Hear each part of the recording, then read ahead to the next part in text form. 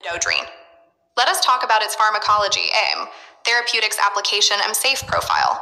Midodrine is an alpha adrenergic agonist. It means it stimulates the receptor for its action. It's taken orally in an inactive form, which means it is a prodrug. It is clinically used to treat orthostatic hypotension. The most common used brand names for Midodrine are Orvatin and Proamotine. Let's indulge into the history of Midodrine. It was approved in 1996 for the purpose of treating the patients with low blood pressure, specifically the condition of orthostatic hypotension. FDA shows its concerns as FDA was unable to prove its clinical benefits, so FDA limited access in patients while advising patient to consult doctor. Talking about the clinical use of Midodrine. Midodrine stands tall against orthostatic hypotension. It is the condition marked by the sudden drop in blood pressure when a person moves from lying down to standing position. It is the systolic drop of 20 millimeters and diastolic drop of 10 millimeters. This causes dizziness and condition prolongs for 1 to 3 minutes. When a person stands, the blood flow suddenly increases towards the legs due to gravity that lowers the cardiac output. Stroke volume of heart, so it activates baroreceptors and start to pump the blood towards heart. This lowers the blood supply to brain that causes dizziness. Let's move to the pharmacokinetics of the drug. Starting with absorption, Midodrine shows rapid absorption via gastrointestinal tract. That is why it is given as prodrug, because its active metabolite Desglymidodrine shows poor absorption via GIT. Its onset of action is quite rapid, which is 1 hour, whereas duration of action seen is 2 to 3 hours. Talking about the protein binding, which is very minimal in some research papers, it is seen that it is less than 30%. That is what shows its connectivity. That it shows rapid action because most of it occurs in free form. Talking about the bioavailability of Desglymidodrine, because after absorption it will pass first pass effect, where in liver it will be converted to its active metabolite. It's shown 93% bioavailability. The half-life of Midodrine is 30 minutes and of Desglymidodrine it is 3 to 4 hours. Here is another reason why Midodrine is given as prodrug because of its short half-life. Time where Midodrine and Desglymidodrine shows peak serums level are 30 mins and 1 to 2 hours respectively. Talking about it dose the safe window for administrating drug, as a result of several experimental trials, is 30 mg per day. Exceeding the dose can result in toxicity and adverse effects. Moving on to its distribution, it is seen that it doesn't cross the blood-brain barrier. That is why it does not affect the brain mainly.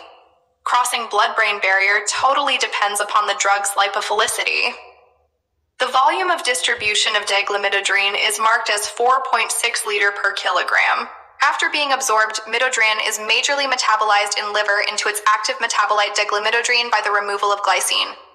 This is either the enzymatic hydrolysis or deglycination.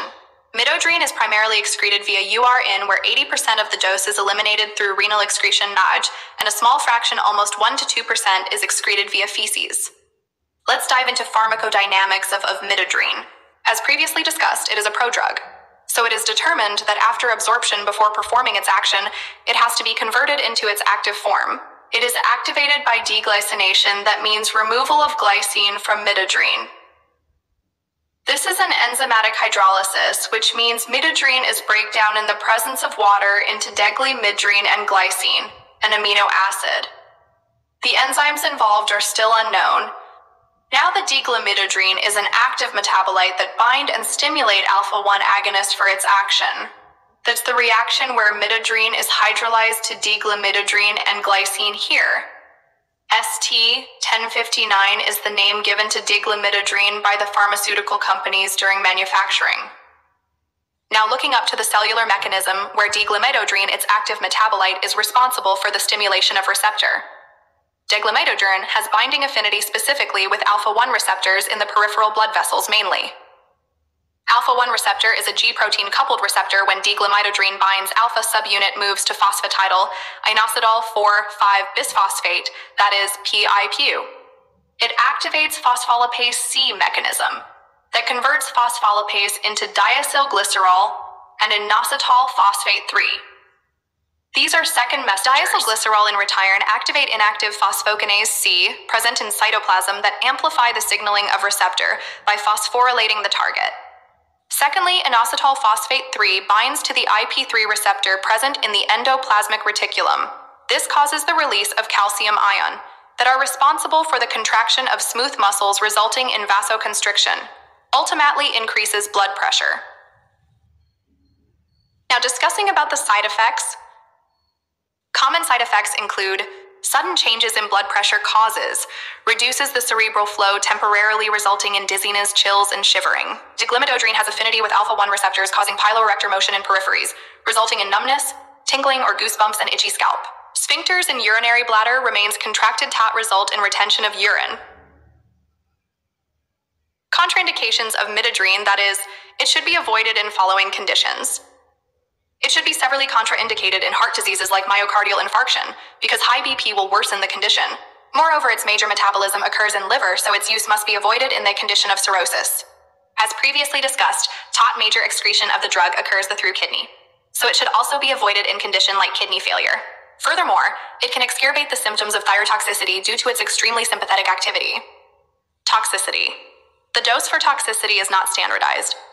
It totally depends upon the condition of patient. Some may develop at 350 and some may at 500 milligram. So clinically, it is advised to administer 30 milligram per day. Talking about advantages that why it is preferred over other sympathomimetic agents. It is highly specific to alpha-1 adrenergic receptors and doesn't have any affinity with other receptors, unlike other sympathomimetic agents that has affinity to beta blockers too. It has minimized effect on CNS because it doesn't pass through blood-brain barrier. It crosses placental barrier, or not, still unknown. So it's better to not give in pregnancy as its contraindication. Adverse effects are still unknown. Lastly, talking about an interesting fact that VIT should not be given after 6 p.m. because it will cause supine hypertension.